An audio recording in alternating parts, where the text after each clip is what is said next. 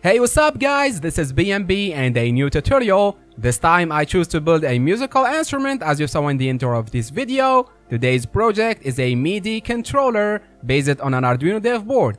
Before moving to the video presentation, I remind you to watch our previous project, which is a CNC plotter machine, and you can find the video's link in the description down below.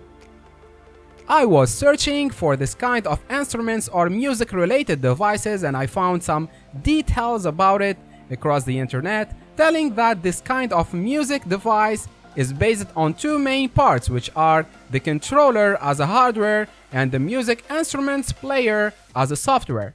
And these parts should be connected somehow, so each press on the hardware part should display a specific or configured musical instrument note.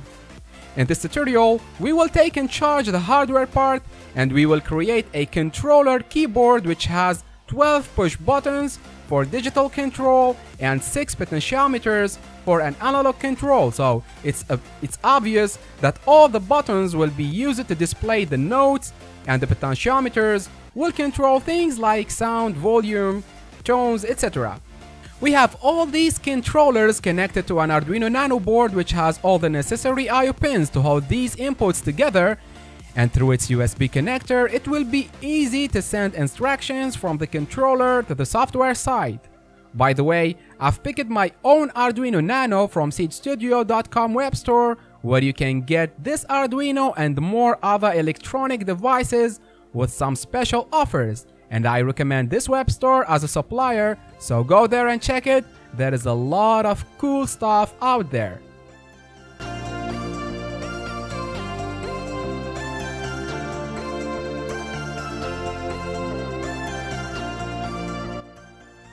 For sure, in order to make a better appearance for our MIDI controller, I have designed this box considering the size of the push buttons and the potentiometers, and through a CNC laser cutting process, I can produce the designed parts for my project.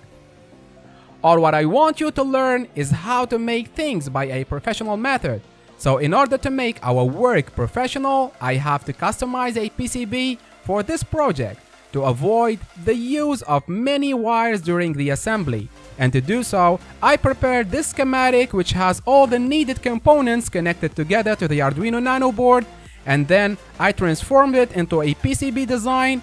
And all what I need to do now is going to JLCPCB.com, the best PCB producers. I was using them service since a quite while now, and I recommend them as your PCB supplier.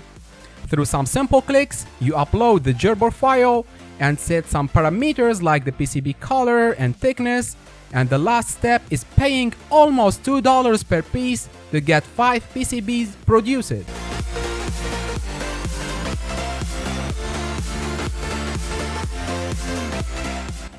After 4 days only, I've got my PCBs in my hands, and as usual, what a quality making for these PCBs. As you see guys, this is what we call a professional design and a very well produced PCBs. Thanks to JLCPCB for these pretty boards.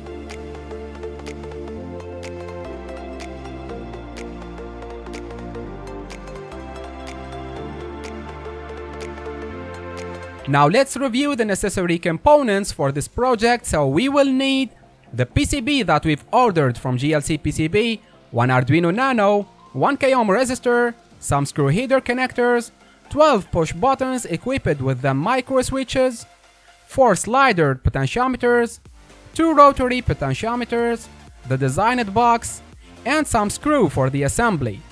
You can find in the description of this video all ordering links in case you wanna buy the same components as mine. Now everything is ready, so let's start soldering our electronic components to the PCB, and to do so we need a soldering iron and a solder co-wire. As you can see guys, using this PCB is easy due to its very high quality making, and without forgetting the labels that will guide you guys while soldering each component, because you will find on the top silk layer a label of each component indicating its placement on the board. And this way you will be 100% sure that you will not make any soldering mistakes. I've soldered each component to its placement and you can use both sides of the PCB to solder your electronic components.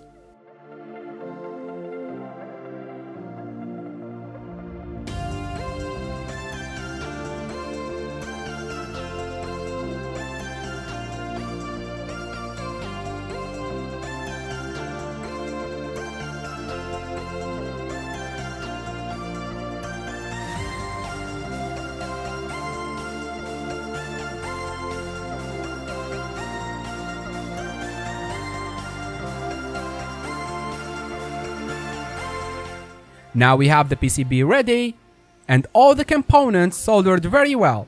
Moving to the controllers, we need to place the push buttons, each one to its placement on the top side of the bow. It will be so handy placing these push buttons.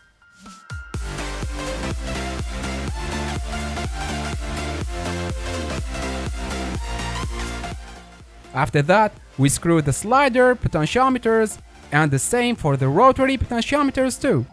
And do not forget to put the potentiometers cover, so using them will be easier for you. After that, we need to solder some wires in order to connect these controllers to the board. In case you faced any difficulties while soldering these wires, just get back to the circuit diagram where it's clear how to place these wires. It's not that much hard, sure, if you follow the same circuit diagram. You will have in the end all the push buttons input wires, so just screw them to them heater connectors on the board and do the same for the potentiometers. Last but not least, we take the lower base of our box and we screw the PCB in it. Okay, so after placing the board and its placement, all what we need to do now is finishing the assembly of the box, and we finish the hardware part. Let's move to the software part. The first thing you need is the Arduino code that has a full MIDI library for Arduino, so just download it for free from the link down below and upload it to your Arduino. About the music editor, I use Ableton software. But how to link this software to the Arduino instructions that will be sent through the serial port? It's easy since I use Loop MIDI software to create the MIDI port in which our Arduino is connected, and another software which is Hairless MIDI Serial, which will receive the Arduino instructions and convert them to MIDI instructions and then send them to Ableton. You will find in the description a link for a detailed tutorial about how to configure these softwares and how to use them too. So first things first, we run Loop MIDI and we create a new MIDI port by giving it a new name. Then we move to Hairless MIDI Serial and we select the COM port of our Arduino. And as you see, once you select the right COM port, the Arduino starts sending serial commands. In the other side, we select the MIDI port that we have created. Then we move to Ableton settings, and under preferences we activate the external input controller device. The last step is mapping the controller functionalities by selecting what each button should control. It's so simple, just select the function in Ableton and press the desired button in your controller and it will be mapped. And once you finish that, you can start playing with your new MIDI controller.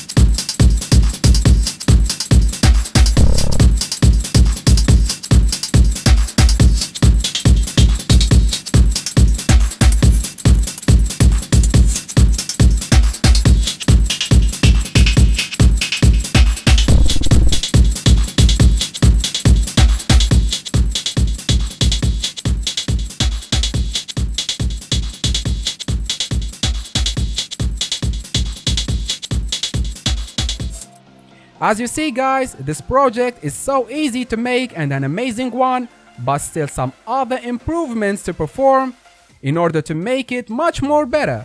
That's why I will be waiting for your suggestions to improve this MIDI controller. Do not forget to thumb this video if you like it, and to subscribe to my YouTube channel for more awesome videos. One last thing, make sure that you are doing electronics every day. It was BNB from Megadas. See you next time.